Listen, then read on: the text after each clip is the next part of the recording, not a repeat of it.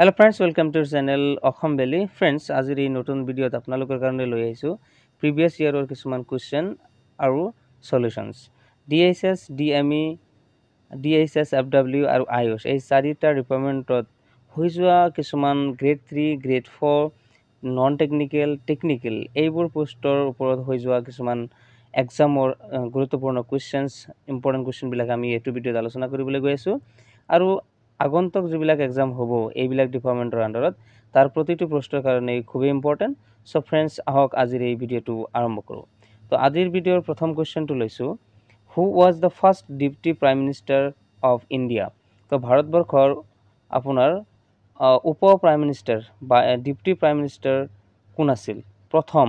তো প্ৰথম অপশ্যনটো চাই লৈছোঁ। প্ৰথম অপশ্যনটো হ'ল ইন্দ্ৰপ্ৰসাদ গুজৰাল। ইন্দ্ৰপ্ৰসাদ গুজৰাল আপোনাৰ আছিল ভাৰতৰ 12 সংখ্যক প্ৰাইম মিনিষ্টাৰ আছিল।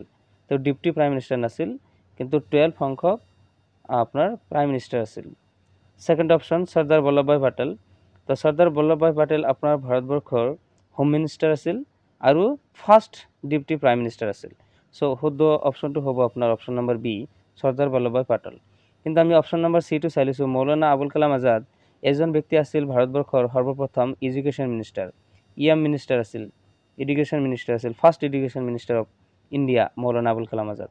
আৰু ডি নম্বৰটো আপোনালোকে নিশ্চয় জানে, ডক্টৰ বি এম আম্বেদকাৰ, যিজনে আপোনালোকে আমাৰ কনষ্টিটিউশ্যনটো লিখিছে, তাক ফাদাৰ অফ কনষ্টিটিউশ্যন বুলি জনা যায়। তো নেক্সট কুৱেশ্যনটো চাই লৈছোঁ, who was the founder of Maurya dynasty? তো এই মৌৰ্য ডাইনেষ্টিৰ ফাউণ্ডাৰজন কোন আছিল? কোনে সৰ্বপ্ৰথমে এই মৌৰ্য ডাইনেষ্টিটো ষ্টাব্লিছ কৰিছিল? তো প্ৰথম অপশ্যনটো লৈছোঁ চন্দ্ৰগুপ্ত মৌৰ্য, আৰু ইয়েই আছিল আপোনাৰ মৌৰ্য যিটো ডাইনেষ্টি, সেই মৌৰ্য ডাইনেষ্টিৰ প্ৰথমজন ৰজা, প্ৰথমজন কিং, যিয়ে এই মৌৰ্য ডাইনেষ্টিটো ষ্টাব্লিছ কৰিছিল। ছেকেণ্ড অপশ্যনটো হ'ল অশোক দ্য গ্ৰেট।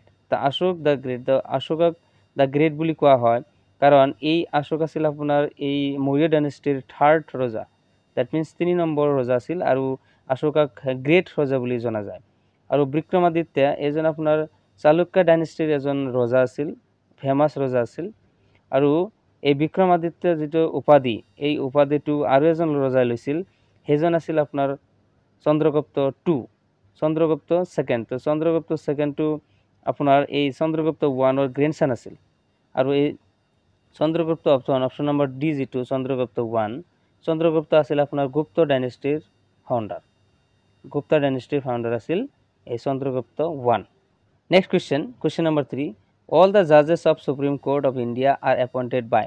যে ভাৰতবৰ্ষৰ উচ্চতম ন্যায়ালয় যিটো, সেই উচ্চতম ন্যায়ালয়ৰ প্ৰতিজন জাজেজক, বিচাৰপতিক কোনে নিয়োগ কৰে?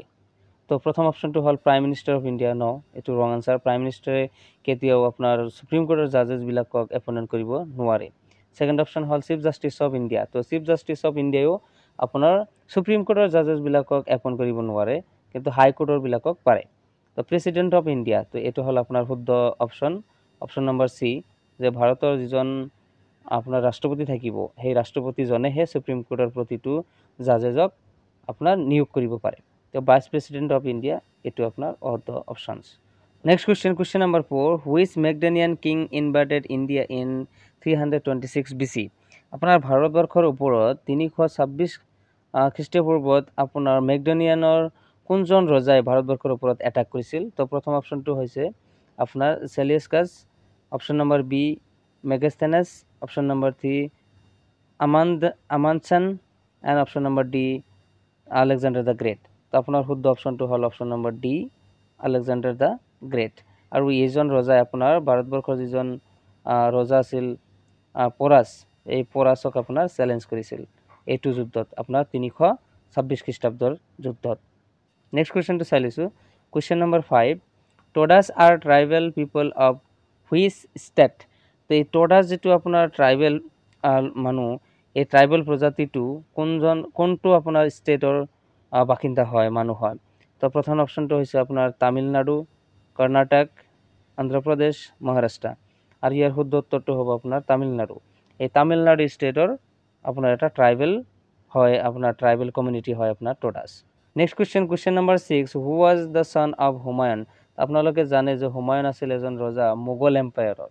তো মোগল এম্পায়াৰে আপোনাৰ ভাৰতবৰ্ষৰ ওপৰত বহু কেইবছৰ আপোনাৰ শাসন কৰিছে আৰু এই হুমায়ুনৰ ল'ৰাজন আছিল কোন শাহজাহান শাহজাহান নাছিল ঔৰংগজেব নাছিল ঔৰংগজেব আছিল আপোনাৰ আৰ্লি মোগলৰ শেষ ৰজা জাহাংগীৰ হ'ব নোৱাৰে গতিকে আপোনাৰ শুদ্ধ উত্তৰটো হ'ব আপোনাৰ option number D Akbar that means Akbar আছিল আপোনাৰ হুমায়ুনৰ ল'ৰা নেক্সট কুৱেশ্যনটো চাই লৈছোঁ question number 7 the Bekal lake is situated in আপোনাৰ বেকাল যিটো আপোনাৰ লেক আছে সেই লেকটো কোনখন দেশৰ মাজত আপোনাৰ অৱস্থিত প্ৰথম অপশ্যনটো হ'ল Canada Finland Tanzania and Russia আৰু ইয়াৰ শুদ্ধ উত্তৰটো হ'ল Russia option number D is the correct answer next question চাই লৈছোঁ question number 8 which religious leader of Bengal টুক পাৰ্ট ইন দ্য ভক্তি মুভমেণ্ট তো আপোনাৰ কলকাতাৰ কোনজন লিডাৰে ৰিলিজিয়াছ ধাৰ্মিক লিডাৰে আপোনাৰ এই ভক্তি মুভমেণ্টত আপোনাৰ ভাগ লৈছিল অপশ্যন নম্বৰ এ কবিৰ অপশ্যন নম্বৰ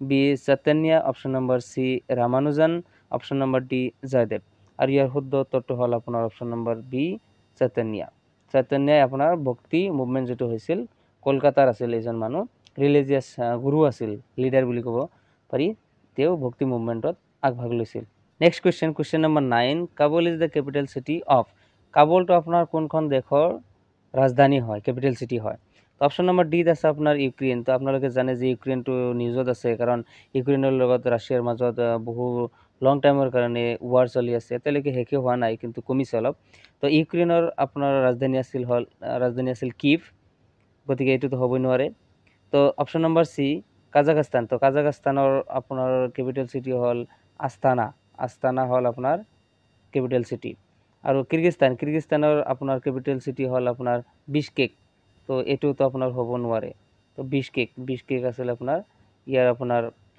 কিৰ্গিস্তানৰ কেপিটেল চিটি তো আফগানিস্তানটো বাকী থাকিল আৰু আফগানিস্তানৰ কেপিটেল চিটি হ'ল আপোনাৰ কাবুলটো হ'ল আপোনাৰ আফগানিস্তান যিটো দেশ আৰু এই দেশৰ capital city next question number 10 অৰ্থাৎ আজিৰ ভিডিঅ'ৰ শেষৰ question who road the Ramcharit মানস যিটো আপোনাৰ বুকছ এই বুকছটো কোনে লিখিছে তো অপশ্যন নম্বৰ এ হ'ল আপোনাৰ Ramdas option number C Nanak option number B কবিৰ অপশ্যন নম্বৰ ডি তুলসীদাস আৰু এই প্ৰশ্নটো মেক্সিমাম এক্সামত কম্পিটিটিভ এক্সামত আহিছিল আৰু এইটো আমি দেখা পাইছোঁ গতিকে এই কুৱেশ্যনটো বহুত ইম্পৰ্টেণ্ট আৰু ইয়াৰ শুদ্ধ উত্তৰটো আপোনাৰ অপশ্যন নম্বৰ ডি তুলসীদাসে আপোনাৰ ৰামচৰিত মানসটো লিখিছিল সো ফ্ৰেণ্ডছ আজিৰ ভিডিঅ' আমি ইয়াতে সামৰণি মাৰিছোঁ আপোনালোকে ভিডিঅ'টো প্ৰথমৰ পৰা শেষলৈকে চাইছে তাৰ বাবে অশেষ ধন্যবাদ আপোনালোকে চাই থাকক অসম বুলি